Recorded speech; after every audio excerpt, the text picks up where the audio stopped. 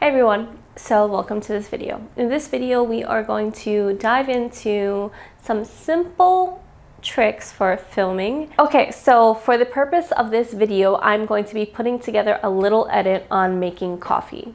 Now I'm going to show you how to use one camera, one lens, but get 3 different looks. We want our video to be a little bit dynamic because that just kind of shows the professionalism that you could put into it. Okay, so my first tip for you is getting 3 different looks from your one camera and one lens. First, you can have a static shot where your camera is just on a tripod or sitting down somewhere. So this is going to be a nice, safe little movement. Second is, I'm filming in 4K, which is going to allow me to punch into the video without losing any clarity, even though the tripod is exactly in the same spot. Now here's the reason why I want to shoot in 4K. Why do we even want dynamic shots when we're filming a video?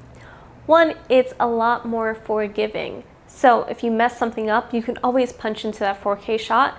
That gives you a different view and allows that cut to take place a little bit seamlessly. Third view is handheld. If you kind of want it to make it a little bit more home video-y, which is what a lot of people are liking right now in terms of marketing, then that's something that you could do. So this is what handheld looks like. And you can have someone, if you're recording yourself, you can have someone record you, or you can do that if you are showcasing the actual item that you're going to be working with, or whatever it is you're filming. Those are the 3 options that you can have just with that one camera. So static, 4K punch-in, and a handheld version. So another way that you can make your video dynamic is by including some slow motion shots. Now, if your camera has that ability, it's always fun to do. Now, slow motion could be used when there's an active motion, so something that happens a little bit faster. You're not going to do a slow motion shot on a very static shot. Now, if you noticed, we have been using the rule of thirds, and the rule of thirds is basically keeping things a little bit off to the side. You don't want something to be dead center unless you purposely want it to be very jarring as an effect. Okay, so now for your camera settings. You don't want your exposure to be too bright because you don't want to lose any information within it. So try to keep your ISO low. Now your actual shutter should be double your frame rate. So if you're shooting at 24 frames, you want a 50 shutter speed. Let's get this coffee. Okay, so the reason why we want to shoot in a 24 frames per second rate is because that has more of a film look versus a 30 frames per second that has more of a home video look.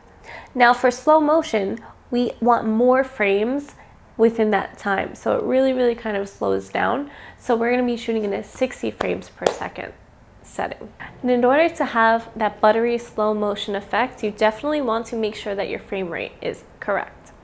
And when you're shooting in the 60 frames per second setting, for slow motion, you want your shutter to be double. So that's going to be 120 shutter speed. All right, so my biggest piece of advice is to just start. Filming video and editing seems really scary, but it's not.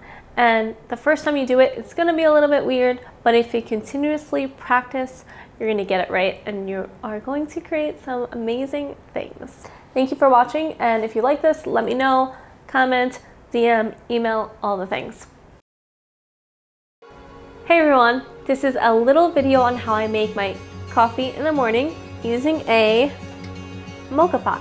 What we're going to do is we're going to make coffee today. This is called a mocha pot, and what I'm doing is I am taking this bottom piece. It comes in 3 different pieces here.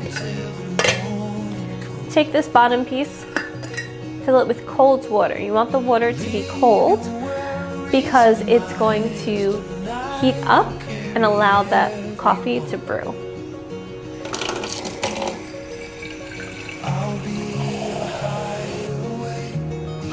Now there is a little space for the air to come out and allow it to percolate. I don't fill the water up all the way past this. I literally put that water level to right below.